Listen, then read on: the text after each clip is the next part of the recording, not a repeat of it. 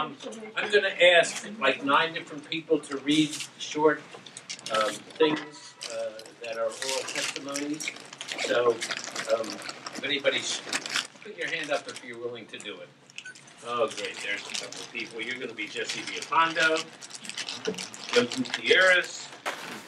Who wants to be Chico Fernandez? You want to be Chico? Okay. And how about Mud Mill Charlie? There you go. Bring my glass. Okay. Over here, okay.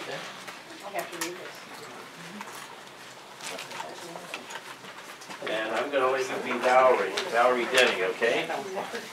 There you go, Mud Mill. Okay. And, you're set. Okay, we do one for me. Okay, you're going to do and would you do one? Which one? Just a short one, Vicky. And I'll say the people's name before you go on. You're going to be Jim. I'm going to be Jim. Okay. And I need one more, George Mandich. Who's going to be George? It's real big letters. The mayor. Would you do one? See, the truth is I haven't learned to read yet. Okay. All right. Thank you.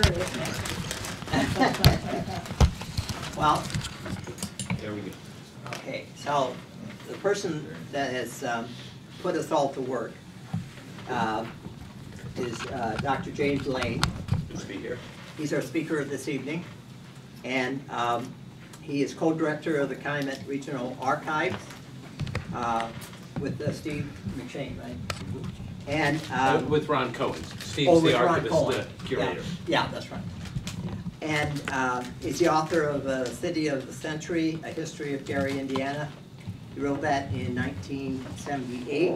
And then a couple years later, you came out with Gary, Indiana, Pictorial History. Was that? That's right, with Cohen. Mm-hmm. With Cohen, yes. Mm-hmm. That's right. That's where I saw his name from. Okay. And he's also written other things, and we'll go through these a little bit. Forging a Community, the Latino Experience in Northwest Indiana from 1919 to 1975. He edited that volume, and he co-authored. This is, I assume it's a smaller book on skinning cats. The Wartime Letters of Tom Kruger. Tom Kruger was a Navy SEAL who worked on Caterpillar machinery. So that's where the skinning cats comes from. Skinning cats, okay, good. He's also been editor of Steel Shavings, and we have a lot of them up here tonight. And he's approaching 50 volumes. So can you imagine editing 50 of these? And some of them are heavier than that.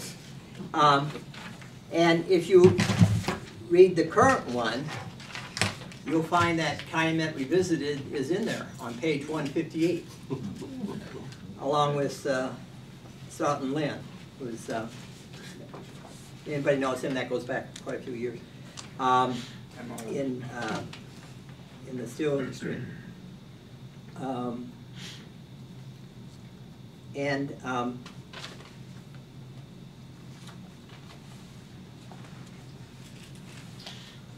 I just want to, before you start, I should have it mentioned, usually the first thing in the evening, we ask for announcements of upcoming things.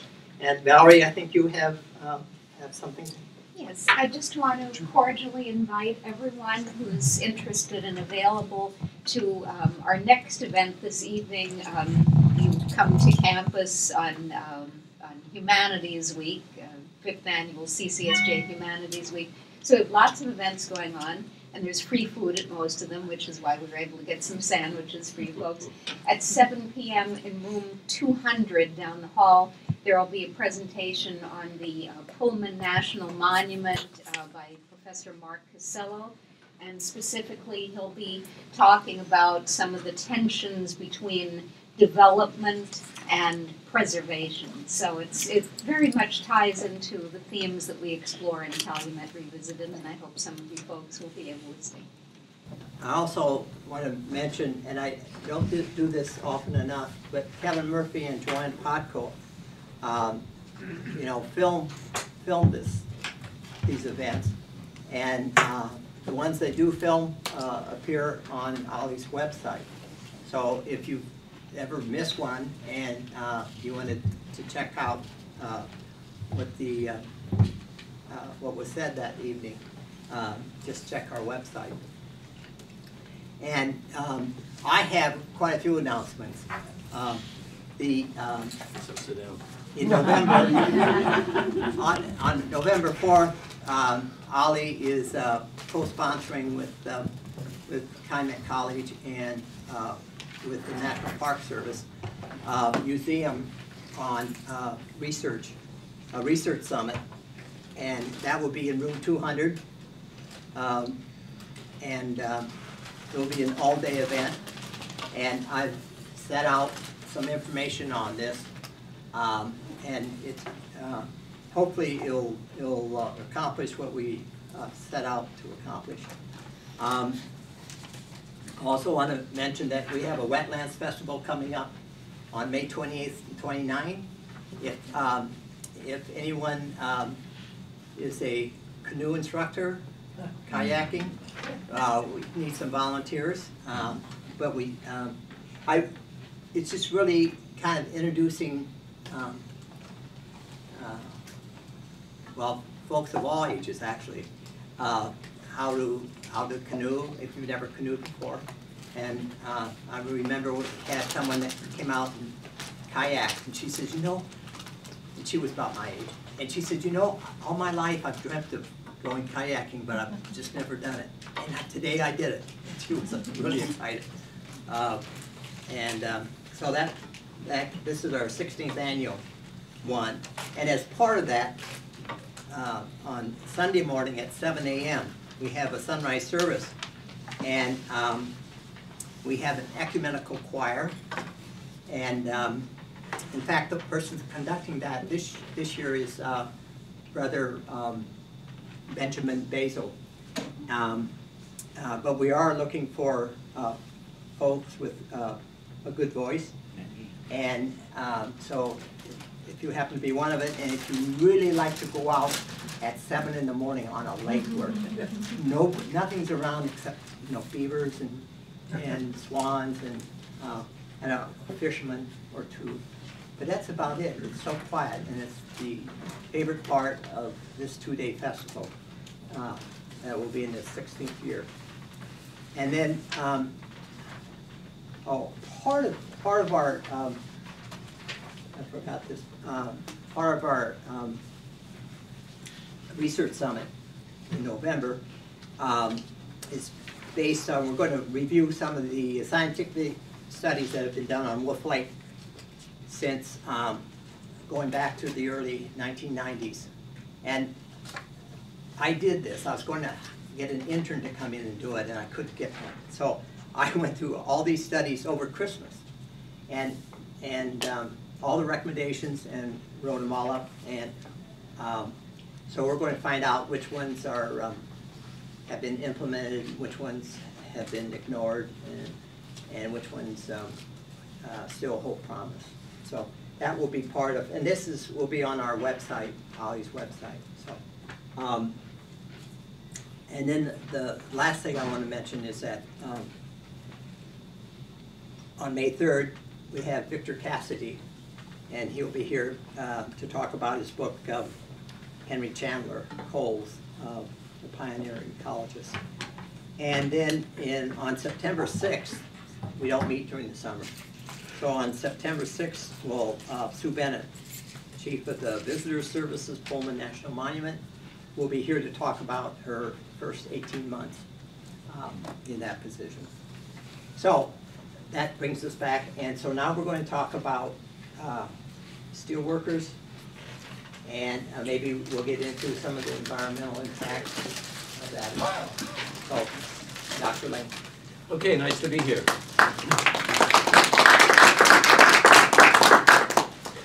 In 1970, after I hired in, so to speak, at IU Northwest, a neighbor of mine back in Fort Washington, Pennsylvania, a suburb of Philadelphia, asked if I knew what Gary was famous for.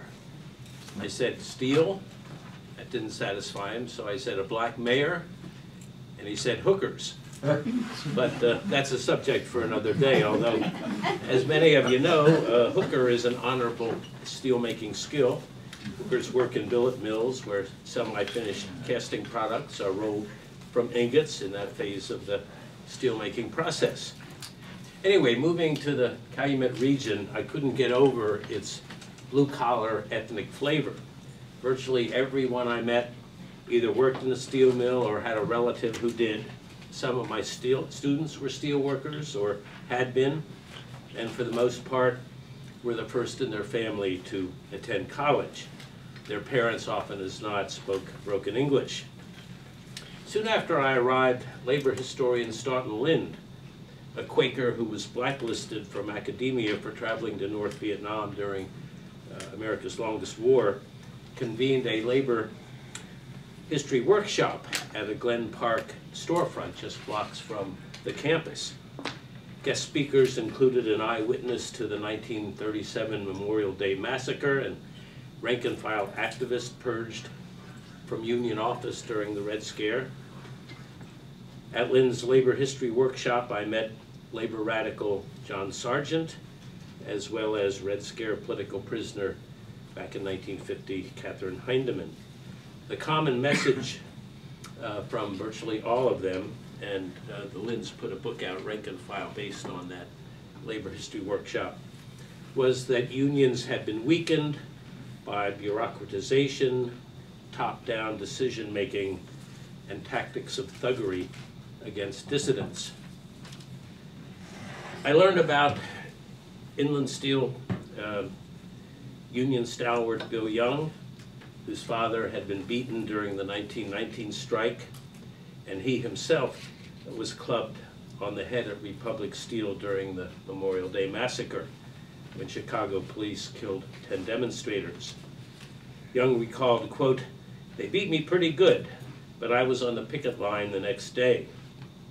Bill Gales said of Young, he was a hell of a guy. If somebody came to him with a grievance, he'd pick up the phone, call the foreman, and threaten to do this and that. He kicked tail. Ruth Needleman, in her book Black Freedom Fighters in Steel, The Struggle for Democratic Unionism, wrote, "Bill Young was the only African-American subpoenaed to appear before the House Un-American Activities Committee hearings in Gary in 1958. He was never called to testify because of an incident that occurred within earshot of the committee. When Joe LaFleur, the government star witness, completed his testimony, Bill Young walked over to him with an outstretched arm as if to shake his hand. Young was a very large, very unforgettable man. LaFleur, flustered, asked, 'Do I know you?'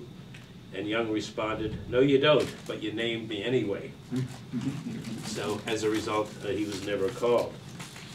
Researching Gary's history, I learned about early non-union era working conditions in the mills for Eastern European immigrants, labeled hunkies in those days, who labored in unsafe conditions without hard hats or decent protective gear, 12 hours a day, believe it or not, 7 days a week, resulting in what John Fitch called old age at 40.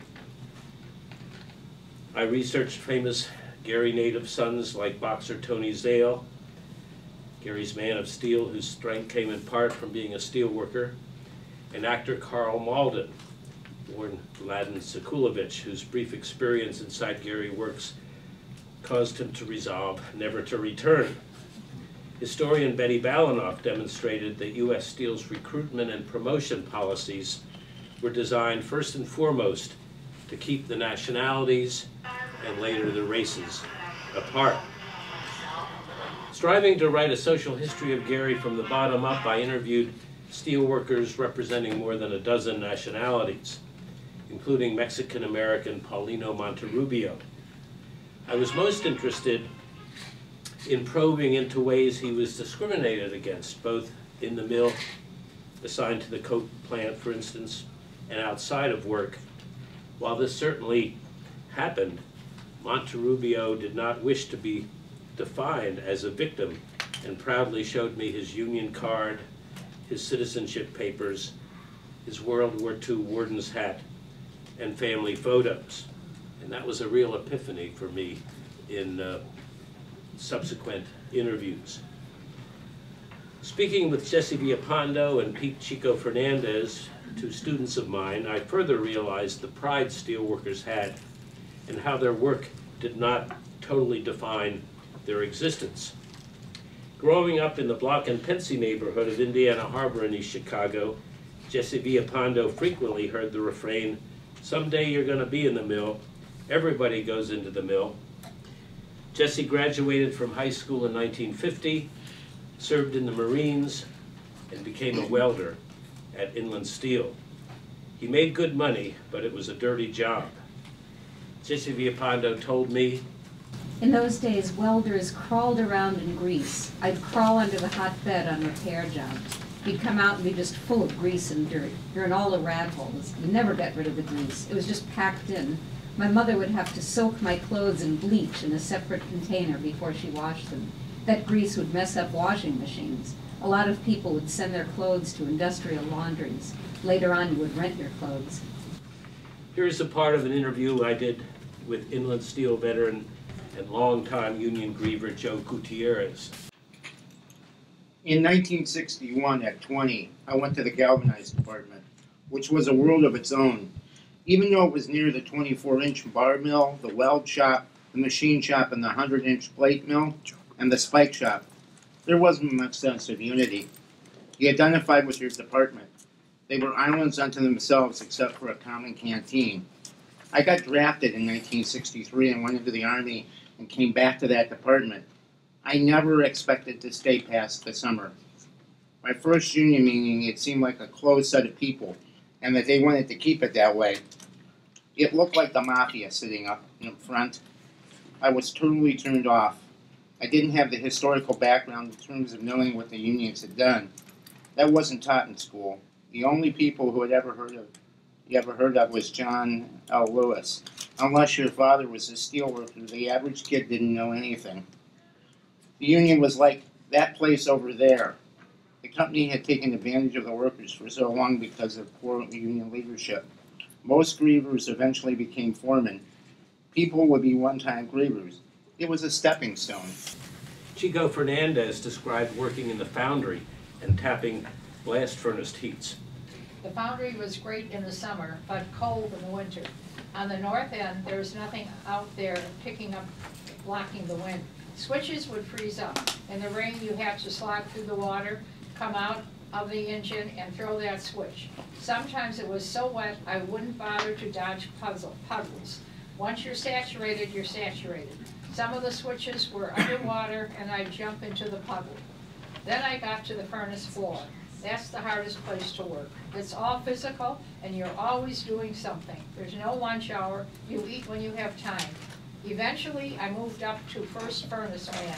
I was tapping heats, which is a great job except for the sulfur heats. Of 25 guys up there, I was the only one who wore a respirator. The others would wear a handkerchief, and that didn't do shit. Excuse that. That's what's sitting here. Okay. Here it is. Everyone's coughing, and I'm just standing back there like nothing, except it would bother my eyes. The melter told me one night, "Chico, you're the only sissy up here that wears a respirator." And I told him, "Jerry, I'm the only sissy up here that ain't coughing." It's an honor to be called a steelworker. When I put my occupation on a form, I enjoy writing steelworker. People know what a steelworker is. That's what I am. I am proud to be part of the Steelworkers Union too. Many steelworkers endured the inhospitable conditions so their offspring wouldn't have to follow them into the mill and instead be able to, for example, attend college. When District Director Ed-Sadlowski admitted this truth in a Penthouse magazine interview, it caused considerable consternation in official union circles. In the mid-1970s, IU folklorist Richard Dorson began researching the folklore of steel. gathering oft-repeated tales embellished at steelworker watering holes.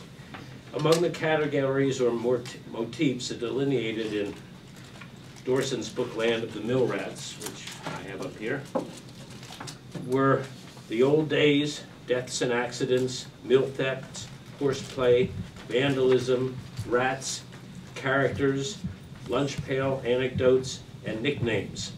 Many of the nicknames had to do with people's physical features or ethnic origins. Dorson heard stories about people called Crazy Joe, Clean Mr. Tucker, Preacher Hughes, Cecil the Corn Popper, Hard Luck Herbie, Wart Man, and Mud Mill Charlie, to name just a few. Here's a story a worker told him about Mud Mill Charlie.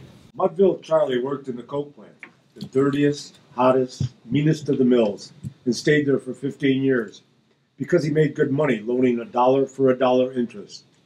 On payday, the coke workers would blow their money on whiskey or broads or gambling and have to borrow from Charlie. He never had to ask them to pay because he carried the biggest old 45. He would just put his hand in his pocket.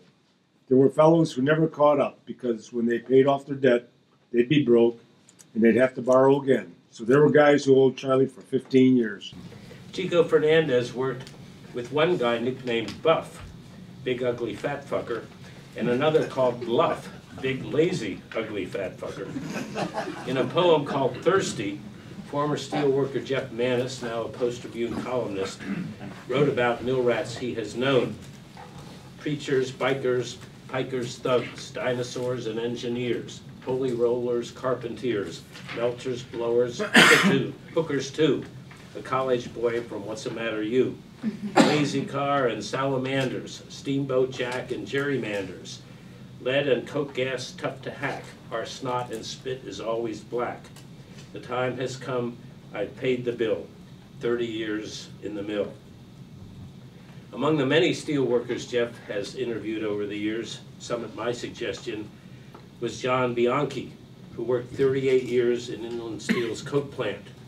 Manis, who once labored, in his words, atop the carcinogenic coke batteries abutting Lake Michigan, wrote, "Bianchi walks with a cane these days.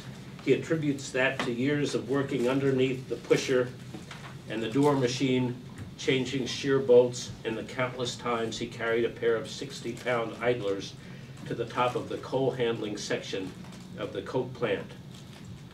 My students at IUN gathered tales similar to those collected by Dorson, with the addition of these two categories, sex and sexual harassment. As a result of the 1974 consent decree, women in significant numbers hired in because they were subject to sexist practice and humiliations that led to the formation of women's caucuses. In fact, this is a copy of the steel shavings called Calumet Region Steelworkers Tales. Anyway, Local 1066 caucus leader Valerie Denny and I were both members of the Anti-Nuke Bailey Alliance, and she willingly agreed to be interviewed for that issue of steel shavings. Valerie, a millwright at a Gary sheet and tin pickling mill, told me, "I didn't get outright sexual harassment like touching. It was more like, well, I'm going to get you for my partner, and then we're going to go down the basement." Millwrights have sort of a cowboy image. It's a very macho outfit. It's really just an act. But at first I had no method of evaluating how serious it was. As a millwright, you carry a crescent wrench and a pair of channel locks all the time in your pocket. I'd think, well, I got my wrench if anything happens. Clearly there's a pack mentality that goes on. You have a few outspoken people who set the tone. With the guys, the most outspoken leaders try you out and determine your mettle, and then it's fine. With a woman, every single person has to try you out. That's part of the reason it takes so long to get comfortable, because you've got to run through everybody's game. Everybody runs a game on you. For example, one guy's game consisted of first talking dirty and then putting up a Playboy pinup. I thought, should I make a big deal about this? Is it just going to encourage him? I waited until he was out in the bullpen and took it down and threw it away. He never put up another one. He probably knew I took it down, but wasn't faced with it directly and forced to respond. Then he started reading dirty books out loud. I wasn't morally offended, but realized that it was some kind of attack on me to make me uncomfortable. So I said the first thing that came to my mind. I didn't even mean it, but it worked. I said, sometimes I get the idea that you guys are all homosexuals.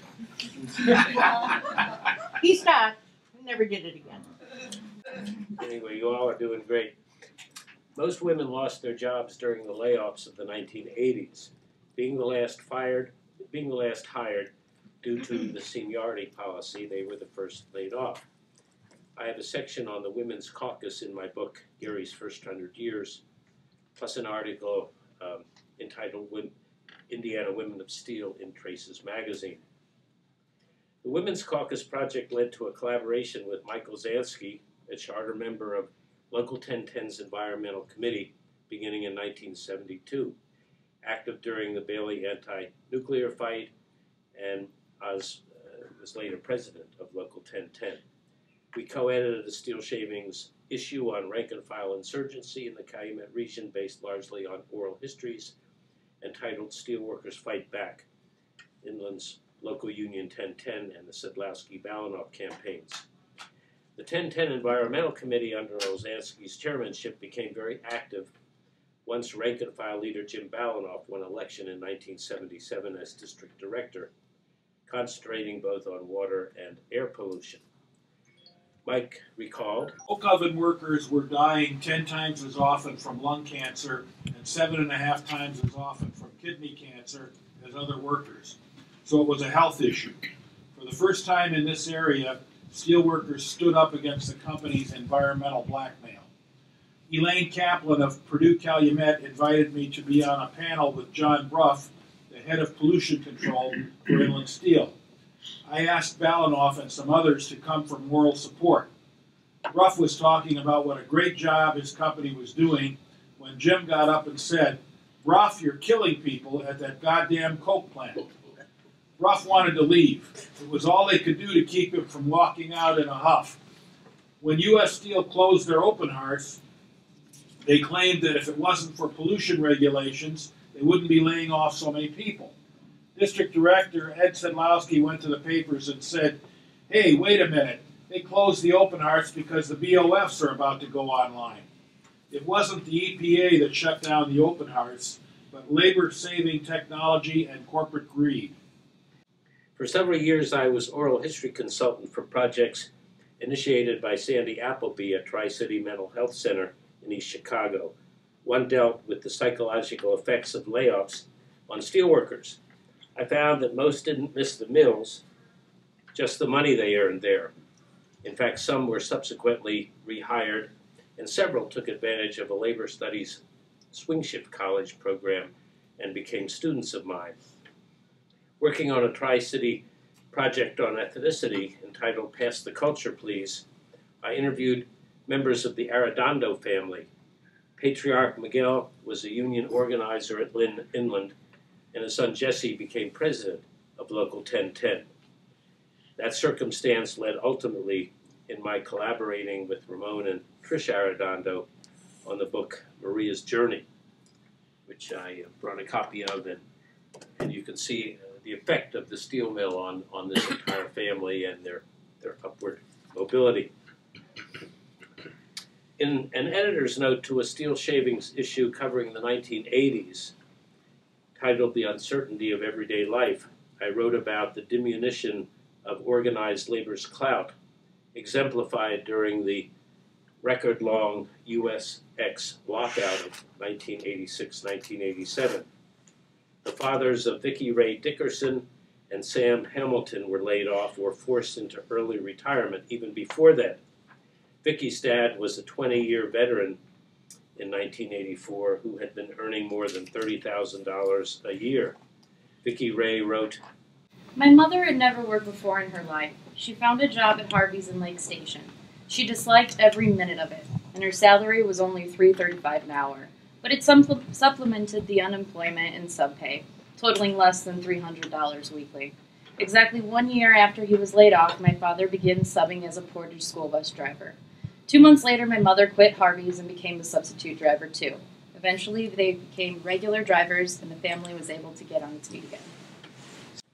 Sam Hamilton wrote, My dad had been working for U.S. Steel since the 1950s, but was forced into early retirement.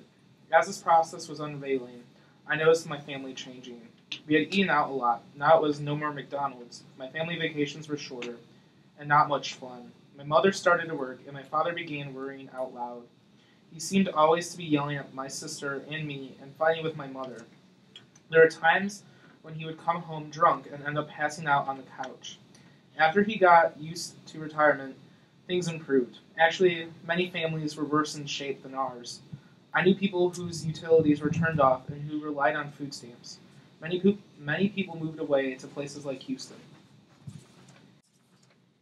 my students interviewed family members about how the lockout affected them.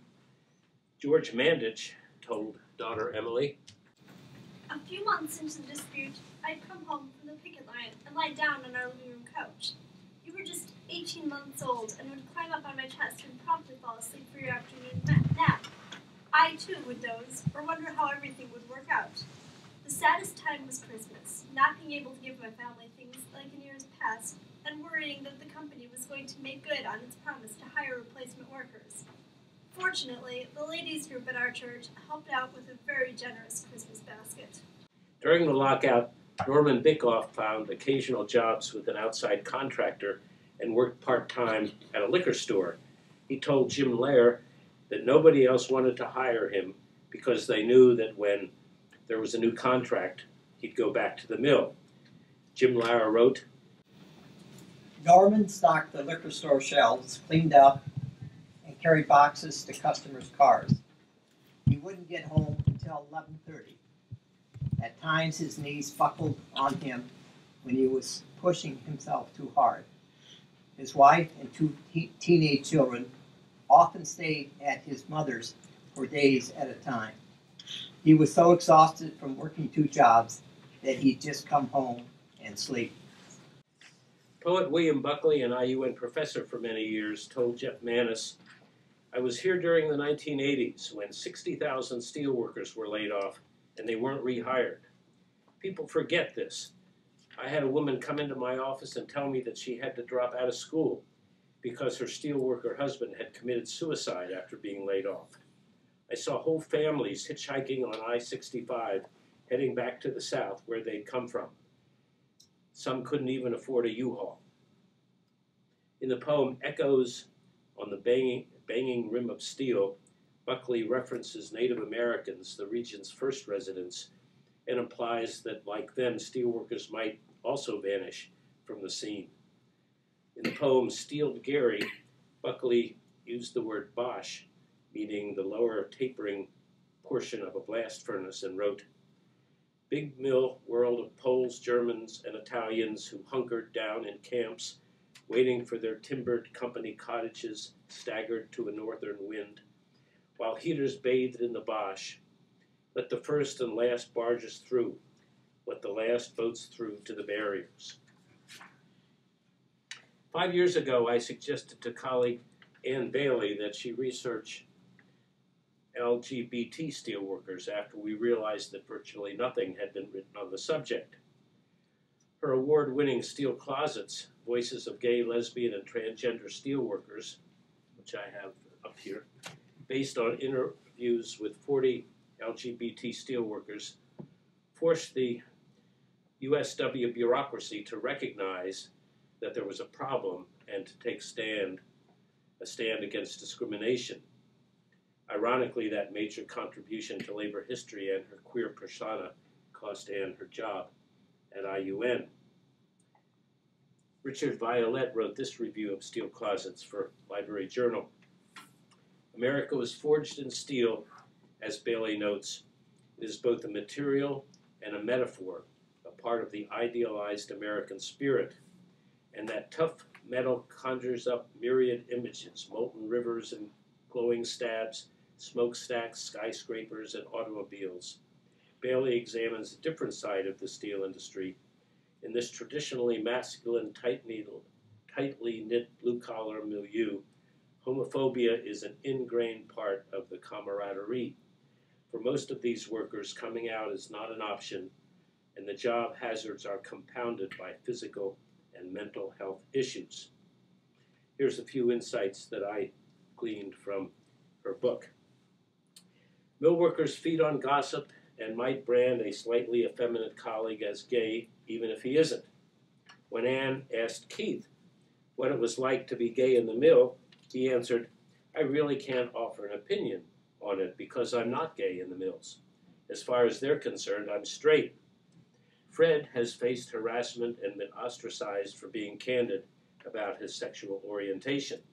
He told Anne, "I look at my gay friends who are in the closet and I think they're sniveling little cowards, and then they watch how I get treated and I can't blame them." Zach, outed by a girl he knew in high school, had his car vandalized, came upon crude drawings and hurtful words scrawled on his locker, and for 6 years was the object of ridicule. He developed a hard shell and a sense of humor, laughing at himself and dishing shit out to others. As he said, if you show that it's bothering you, people will jump on it and drill you into the ground. Transgender workers who couldn't hide their identity had it the hardest. Those best able to survive were women, often assumed to be butch, even if they aren't, who also prove their mettle. Work is dangerous and people depend on one another to stay safe and alive. Fern speculated that since men fantasize about two girls having sex, their homophobia is restricted to men. Anne wrote, "A fortuitous fit between lesbian orientation and street steelwork means that many lesbians seek out and thrive in mill jobs, whether they are open about their identity or not. As Kate put it, guys would rather work with me than some of the other guys because I'm a workhorse. For some gay women, working in the steel mill provides an opportunity to give full expression to their masculinity and get paid for it rather than punished." Assigned to remove large bolts from polishers, Gail worked with a sledgehammer and told Anne, "I had a ball with it. You learn to do a lot of amazing things. It was fun. It was a job you actually woke up and enjoyed going to." To gain acceptance, women adopt a veneer of toughness. Nate told Anne, "Some of the ladies there were rough and tumble. They had to be. And some were almost as inappropriate as some of the men you know as far as sexualizing the environment." Harriet bragged that when a guy made an obscene gesture and said, "Suck my dick," she pulled her pants down and replied, "Suck my clit." One woman stole guys' air fresheners that had pictures of naked women, bragging that she found them titillating. Oceana, and these are made-up names by Anne, recalled elbowing a guy hard who touched her ass and replying in kind to backward guys who abused her verbally. And one more review of Steel Closets by Liz Kennedy. Bailey makes the steel mill come alive as a key shaper of the conditions of work and gender and desire.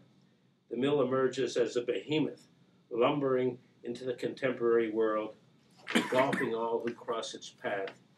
Bailey links the mill's physical isolation from broader societal movements through such things as the massive physical structure that workers enter through a gate, or the labor practice of the swing shift, which prevents workers from socializing, or hinders them at least, from socializing with outsiders, or the practice of showering before leaving to wash the plant off one's body. The separation is reinforced by the overwhelming timeless quality of the mill, since many of the processes and therefore the building designs are over 100 years old. So one more thing before we can throw it open, a poem that Oz and I put in the beginning of our Steel Shavings magazine called Steel City, Stone City by Robert Buzecki, that goes this way. Buzecki, Militich, Rodriguez, Kowalik, thousands of somebodies from all over the planet. Names make them different.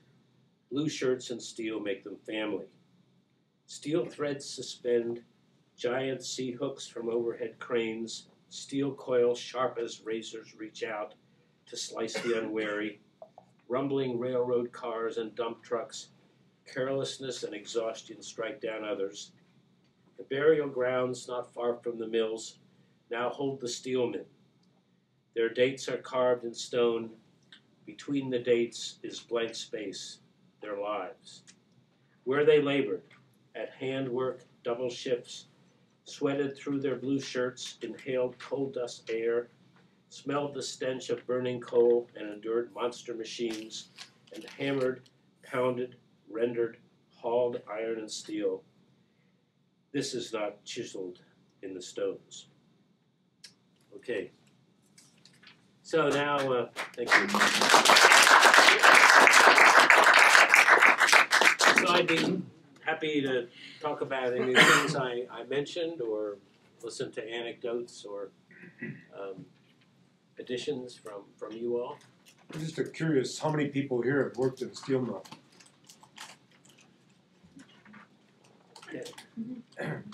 Well, one of my intentions was to try to provide images of that place, which I was able to visit. Inland Inland Steel used to have a family day, and I got able to get in on that, even though I didn't really have any relatives there at the time. And then because of Swing Shift College at IU Northwest, there were tours of Bethlehem for faculty in that program, and so I have toured Bethlehem. In 1976, U.S. Steel opened up their plant, at least parts of it, to visitors, and I didn't go on that, but I understand there was an amazing interest in visiting U.S. Steel during the bicentennial. So I have been in a steel mill, but probably haven't seen the dirty parts, the coke mill. Okay, go ahead. When I worked as a supervisor at LTV, which is the old Youngstown plant, and I ended up in a machine shop, and it frustrated the guys because they couldn't identify me until they gave me a nickname. And it was kind of tough on them because you had to learn who I was. The obvious one is you pick on the person's spelling of their name or whatever, or their looks. But it frustrated them until they finally found a name for me. And I don't even remember what it is now. Oh, shoot, to my face. Yeah, Dorson's book is a fascinating one, and he's a pretty world-famous folklorist, and he brought this Gary group, as he called it, up to their foray into the region, again, as he called it, and some of his stories are pretty interesting. You mentioned among the people you interviewed, Joe Gutierrez, among others, that Joe had become a fairly well-established, in Gary at least, I think in the Gary area, a poet. Many of them became involved in the arts and in poetry and possibly in graphics as well. And some of the work they did was very powerful. Yeah, Little Joe, as he was nicknamed, also put together tales of steelworkers into a published book, and I remember interviewing him at his house and looking at his quite extensive library that included all kinds of books, and he's in several Stutz Terkel's books. I think Working is one, but I know he's in at least two different books by the mentor of mine, the father of oral history, Stutz Terkel. John. Have you ever thought about doing anything in the Whiting Robertsdale area with the Amoco BP workers? We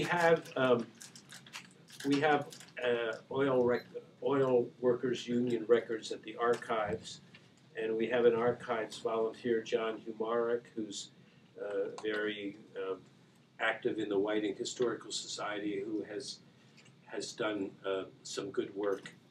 In fact, I think it was at the 60th anniversary of the explosion, just in June, I think it was, and he was he put a documentary together about that, and has also put together a 4-hour documentary on Gary. So I defer to him, but but encourage him very much to publicize the many oral histories that he's already done. Yes. Well, we've been working with the South Chicago Chamber of Commerce to try to celebrate the 180th birthday of South Chicago, and the mill, of course, was the major employer.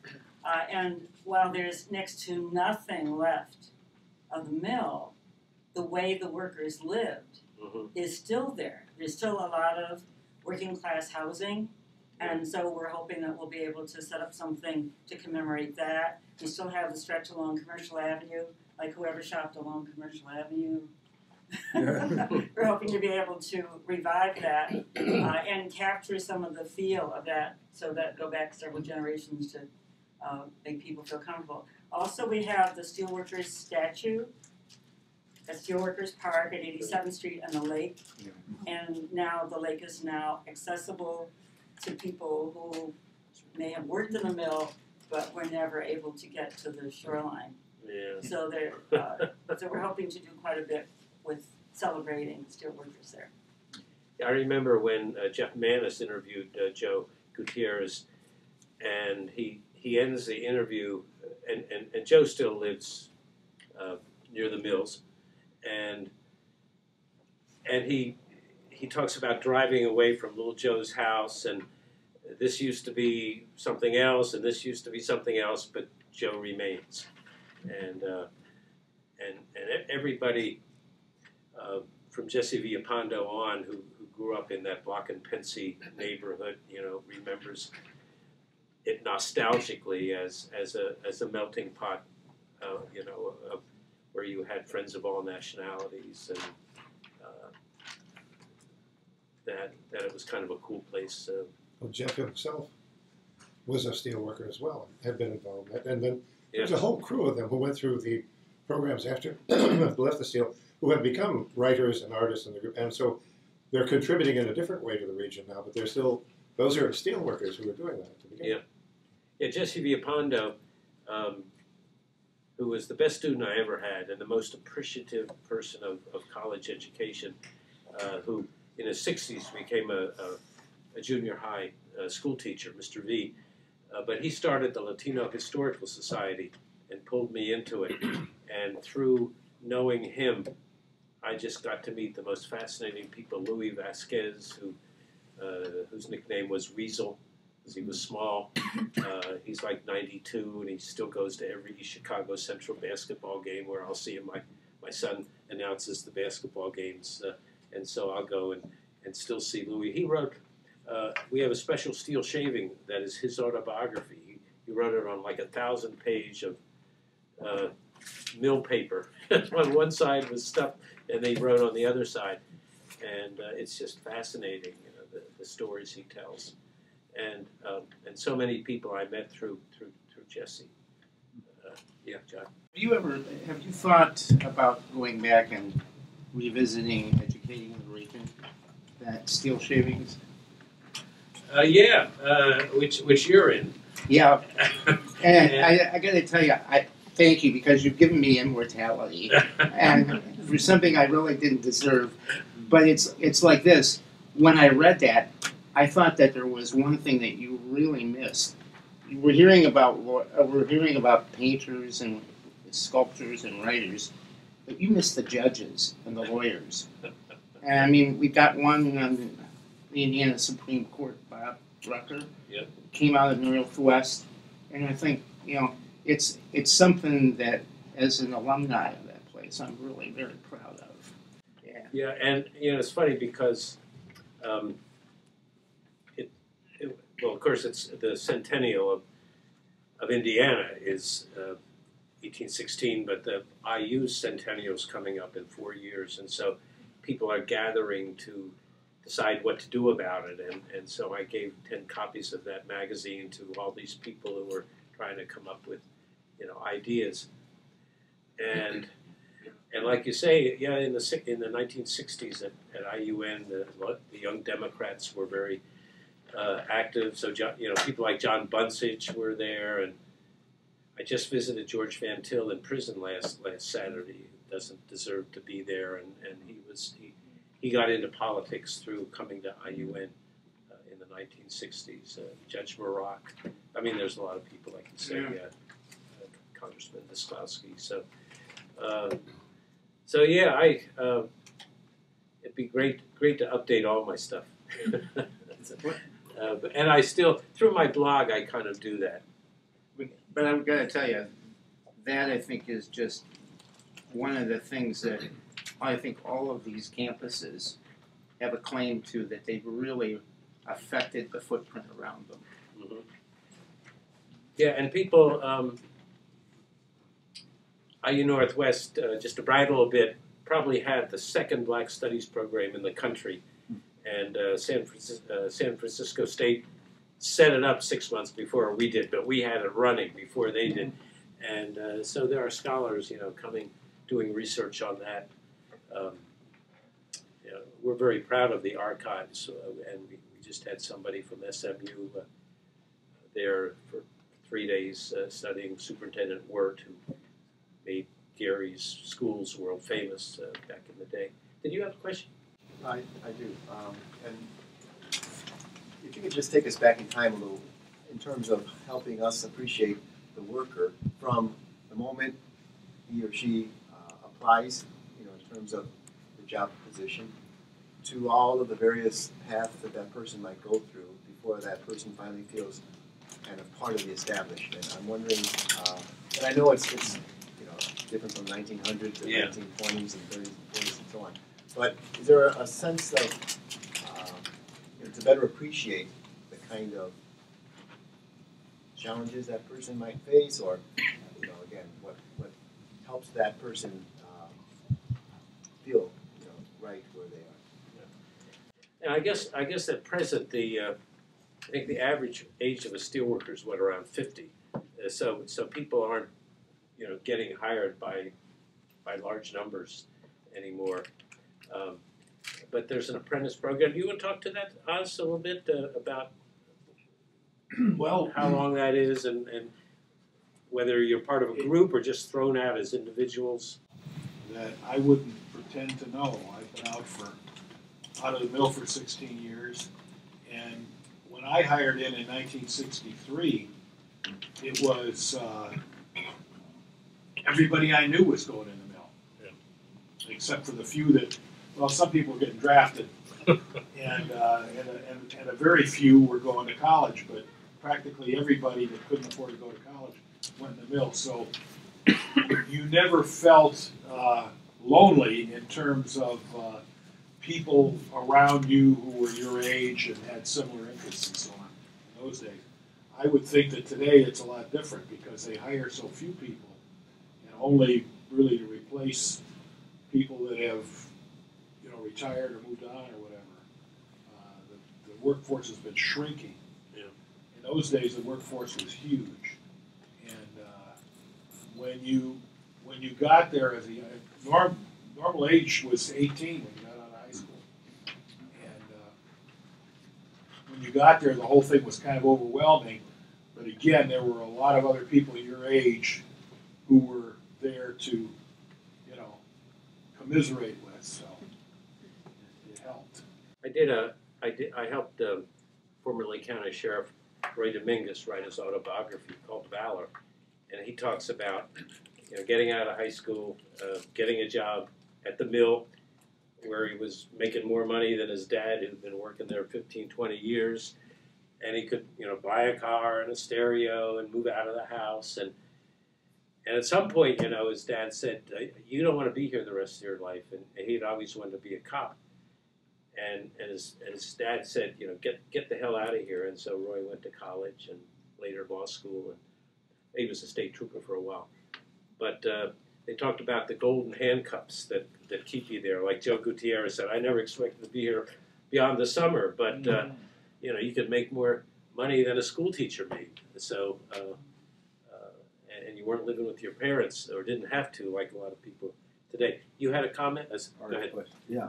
Can you describe the present steel situation today in Northwest Indiana?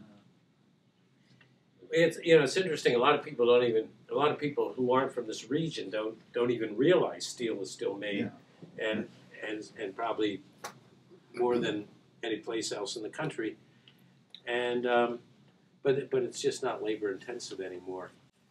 And in fact, when Ann Bailey was writing her book Steel Closets, what she found was, you know, people are working in the same place where there used to be tens of thousands of people, and now, you know, there's large parts of the mill that are deserted, where, you know, you're maybe walking along and, you know, wondering if you're a woman. You know, you're not seeing many people, so it's the same plant, but much fewer people there. And you want to say?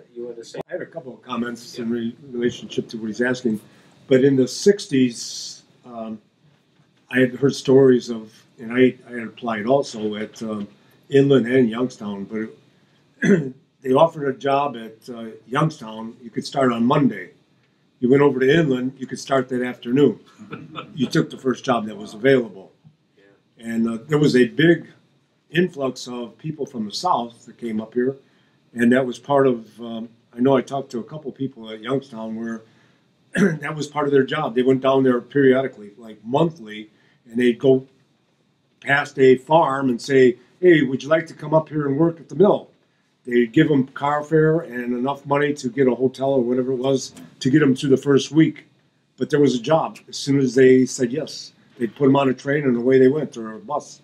When Puerto Ricans were recruited in 1948, they initially slept in Pullman cars, and before that, during World War II, when a lot of people, like you say, were coming up from Kentucky and Tennessee, the housing situation was so terrible in the industrial cities that some were living in places like in Cedar Lake that had been summer shacks, summer homes, and there were buses that would, you know, 3 times a day go out to Cedar Lake and areas near there, Lowell, to pick up mill workers who didn't have their own automobiles. You couldn't buy a car during World War II. You didn't have one to start out. And so, yeah, there was tremendous, that was the real boom time, World War II. Actually, there was a part in the weekend when they would call 41 going south to Kentucky or Tennessee. That's when they left their job and went back to the family. So it was a long line of cars going south for the weekend. Wow. And come back on the morning, on Monday morning. Yes. I was wondering if Mike could talk a little bit about the environmental committee who was on at Inland Steel. Oh, I could talk all night. You don't want to get me started. In about 1970, 71, at that particular point in time, I was just starting to get active in the local union, and coincidentally, the city councilman at that time, John Klobuchar, was good friends with Jim Balanoff, who later became local union president. And we used to have our caucus meetings at Big John's Tavern there in East Chicago. And he told Jim a story about fishermen in Lake Michigan that he knew that were going out and they were putting their lures in the water, their lines in the water, and their lures would come up black from the pollution. And what it was, the Army Corps of Engineers at that time was dredging the Indiana Harbor Ship Canal because it fills up with gunk at the bottom and it becomes, they couldn't get the ore boats in and out. And they would take these big clamshells and drag the stuff up, stir it up, and it was mostly grease and suspended iron, whatever, crap. And they would put it in big barges and barge it over to the Inland Steel landfill, which Inland was expanding constantly out into the lake. So they put a big steel and concrete berm up out into the lake, and then they dredged this stuff and were dumping it in there. And along the way, the stuff was just leaking all over the place, making a huge mess. So Klobuchar told Balanoff, and we said, well, let's bring it up at the local union meeting and form a committee and try to figure out you know, what inland's role is in this. So we did. We went out. We took samples. We took them to an inland steel stockholders meeting. We took jars of this stuff and told them, we raised our hands and told them we wanted to give them something. And we think this belongs to you. We're trying to get some news coverage of it. And we went to the local union meeting and we passed a resolution to form an environmental committee. And so from that particular issue, we expanded and very quickly got involved with the coke ovens, which was probably the worst polluter in the whole area. Certainly the most carcinogenic stuff was coming out of there. And it was an issue that really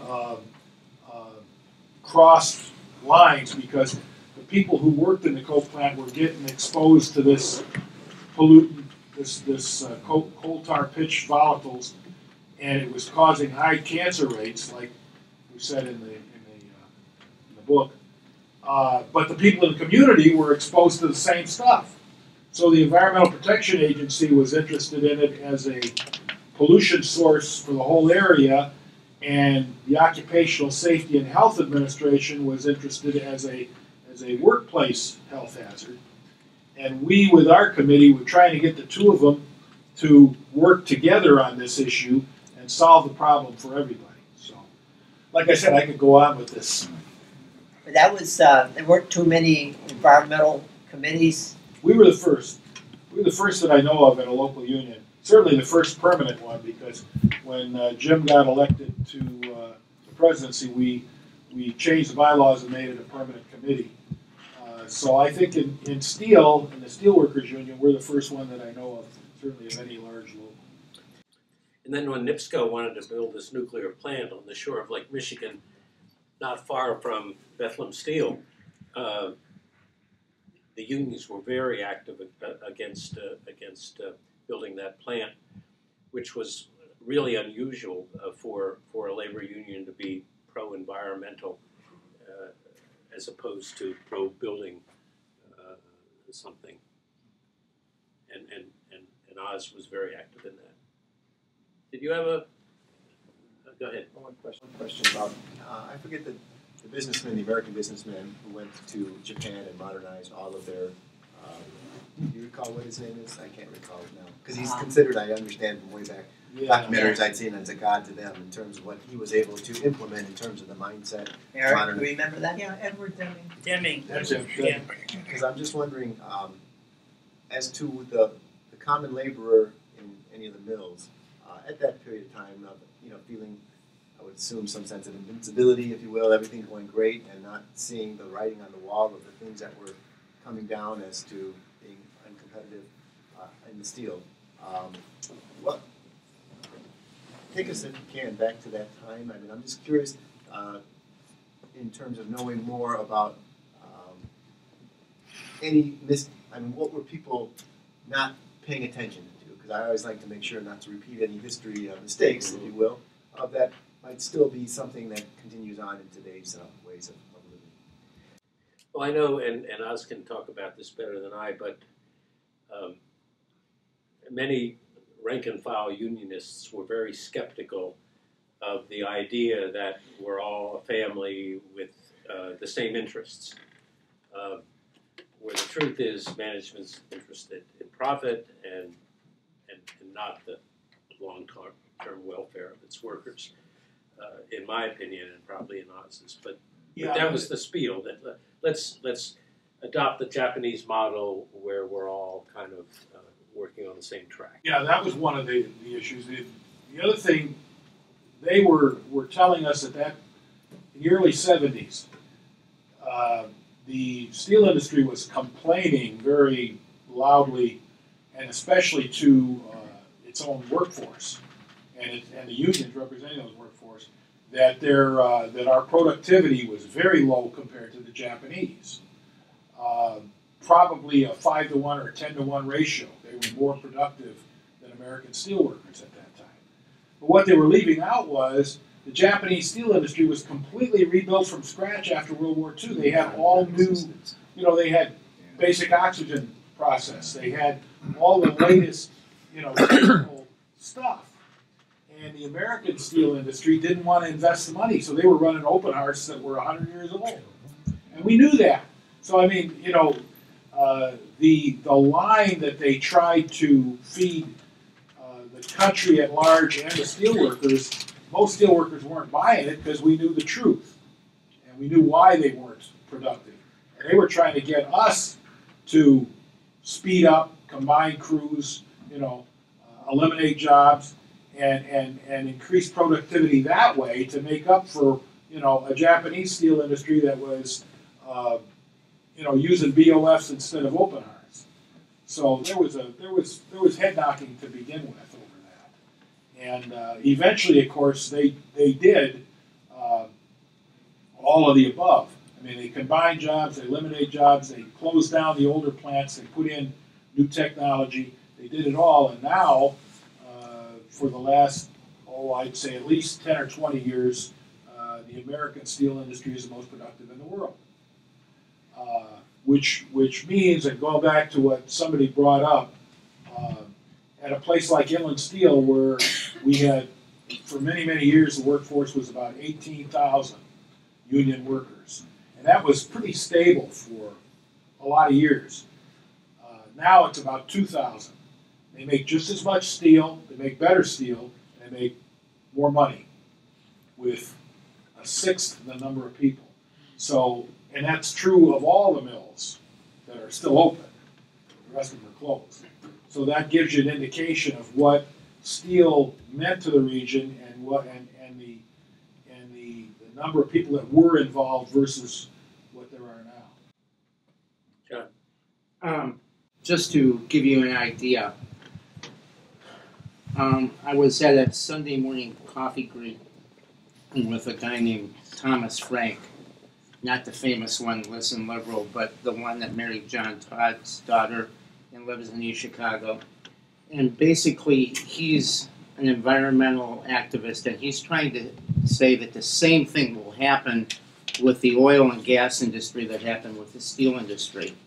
That basically what they're going to try to do is with the tar sands coming in from northern Alberta, where they're knocking down the boreal forest and bringing in this heavy crude, the footprint is going to be really big, and it's going to be catastrophic there and here. And then all of a sudden, capital is going to decide that it's time to get out. What you've just described is what he's saying is going to happen to oil and gas. And so that it's like, as much as we try not to repeat history, unless we get out and get in people's faces about it, they're going to try to repeat the same stuff all over again. And that he said one of the things that has happened is that the Saudis have found a way to get more sweet crude, and has driven the stuff in South Dakota, North Dakota, and Alberta out of the market. And that may give us 5 or 6 more years, but it's like it's time to start looking at the oil industry again. I remember I hadn't been here in the Midwest long, and went to a city council meeting where the city of Gary wanted to pass a clean air ordinance, and U.S. Steel was threatening to, well, we'll leave the area if such a thing passes, and it passed, and they didn't leave. But that's been a constant as well, that telling unions, unless you do this, we're just going to close up and go someplace else. You have a... I do. So you are a transplant from elsewhere, and we've been talking about other trends around the country and the world, and so I'm curious if you've ever had a chance to compare various industrial regions to the Calumet and identify what is different here, what is parallel to other areas. That's very good. Yeah, Oz and I both went to a labor studies conference in Youngstown, and of course that whole Ohio Valley, I guess you'd call it, area, and Pittsburgh once was the center of the steel industry. So I have studied what happened there, in a number of ways. Of course, in studying the history of Gary, the city of Gary had absentee landlords. The top U.S. Steel officials didn't live in Gary. Judge Gary only came here 3 times, never lived in Gary. And so, one difference between Pittsburgh and Gary is that when these millionaires wanted to give their money to universities or museums or other cultural enterprises, that's where their money went. And so Gary does not have the same kind of cultural amenities that a city like Pittsburgh benefited from, because that's where the big honchos lived. But I have done some of that, and because I was a member for many years of an international oral history association, I've also talked to people in other countries that whose field is labor studies. So I have done some of that, yeah.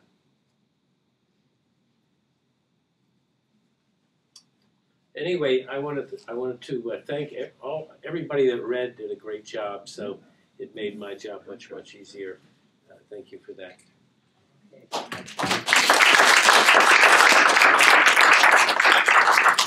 for the sandwiches too. Yeah, thanks. And you can repeat for those who were not here early when we started. Oh, yes. In 45 minutes down in room 200, we have a presentation relating to the Pullman National Monument. And I think there will be food there as well as the bit of food we've had here. So if you'd like to stick around, catch a little bit of a concert that's going on at the moment, and then hope maybe some of you can be in room 200 at 7 for that event. Thank you so much. Okay, and I just want to remind everybody in May, we'll have Victor Cassidy here. And then in September, we'll have Sue Bennett. So thank you all for attending, and we'll see you a month from now.